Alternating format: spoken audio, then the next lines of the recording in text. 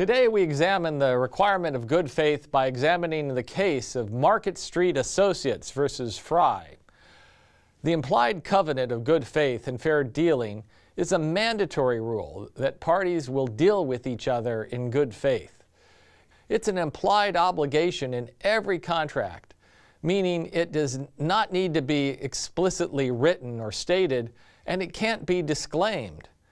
The covenant is incorporated into the Uniform Commercial Code Section 1-304, and Section 2-103 defines good faith in the case of merchants as honesty in fact and the observance of reasonable commercial standards of fair dealing in the trade. The Restatement Second, Section 205 also states that every contract imposes upon each party a duty of good faith and fair dealing in its performance and its enforcement. The case of Market Street Associates versus Frey was decided by the Seventh Circuit in 1991. The opinion's author, Judge Richard Posner, is a leading figure in the field of law and economics. The Journal of Legal Studies identified him as the most cited legal scholar of the 20th century. He is the closest thing we have today to Oliver Wendell Holmes, a Promethean scholar turned judge with seemingly unbounded capacities. The opinion, while very long, gives a detailed explanation of Judge Posner's take on the duty of good faith in contracts. J.C. Penney and General Electric Pension Trust entered into a sale and leaseback agreement. To understand the case, it's useful to understand that sale and leaseback transactions are incredibly similar to a mortgage loan, but are characterized as sale and leaseback for various tax purposes. With a loan, of course, the lender initially lends money to a borrower, and the borrower then pays back the loan with smaller periodic payments. With the sale and leaseback transactions, the cash flows are identical. The effective lender, in this case General Electric Pension Trust, initially sends the quasi-borrower, J.C. Penney, a bunch of money when GE buys the property, and then Jacques Penney effectively pays back the loan when it sends its periodic rent money back to the lender.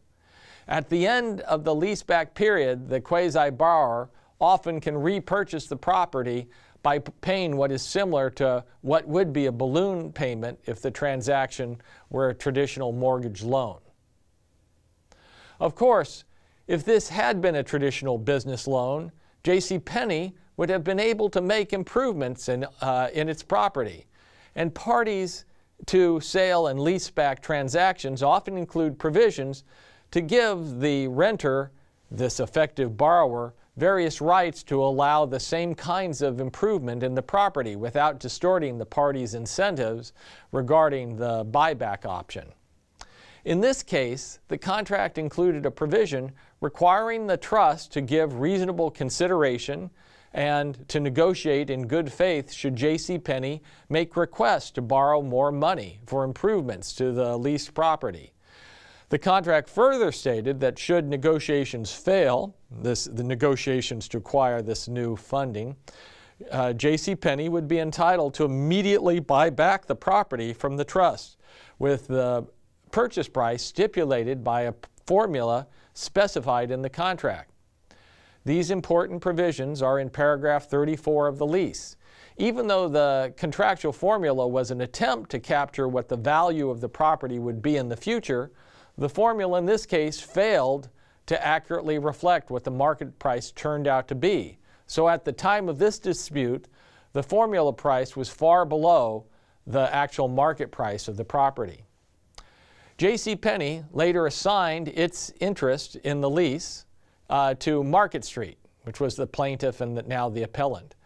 Market Street requested financing from the trust without informing the trust about the contractual terms, granting Market Street an option to buy the property immediately at the formulaic price should the financing negotiations fail.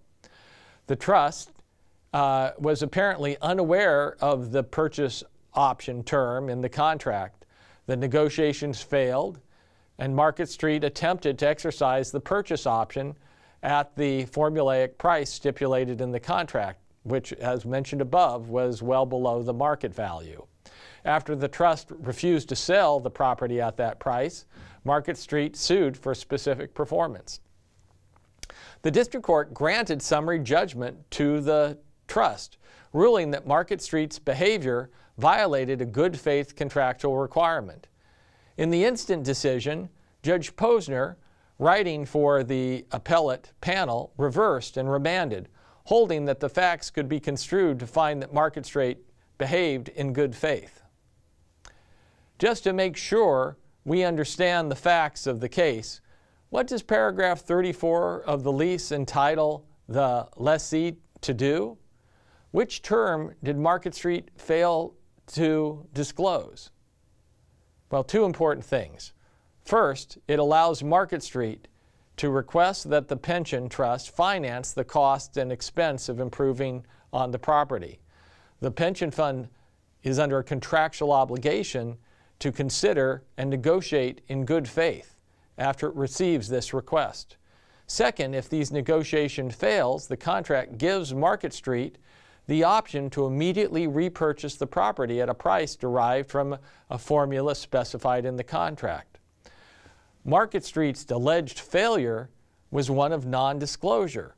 They did not inform the trust about the purchase option term in paragraph 34, which gave Market Street this right or option to repurchase the property should negotiations fail. Like Judge Souter in Centronics, Judge Posner emphasizes that good faith can mean different things at different stages of contracting. At the formation stage, the duty is minimized, whereas at the performance and post-contractual enforcement stage, good faith is heightened because of changed circumstances and the party's reliance.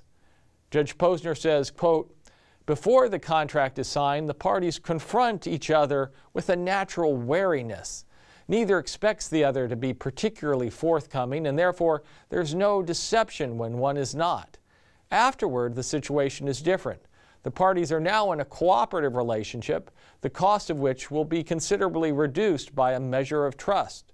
So each lowers his guard a bit, and now silence is more apt to be deceptive." Posner sees that the good faith duty is equivalent to the law finding an implied or default condition to a contract, and suggests that the goal of courts in setting these implied conditions should be, quote, "to give the parties what they would have stipulated for expressly if at the time of making the contract they had had complete knowledge of the future and the cost of negotiating and adding provisions to the contract had been zero." He says that the concept of the duty of good faith, like the concept of fiduciary duty, is a stab at approximating the terms the parties would have negotiated had they foreseen the circumstances that have given rise to their dispute. These quotations are classic statements of what contract theorists call hypothetical default setting, setting the legal default at what the parties would have wanted.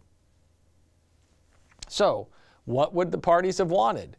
Posner suggests that the duty of good faith in this context is, quote, halfway between a fiduciary duty, the duty of utmost good faith, and the duty merely to refrain from active fraud.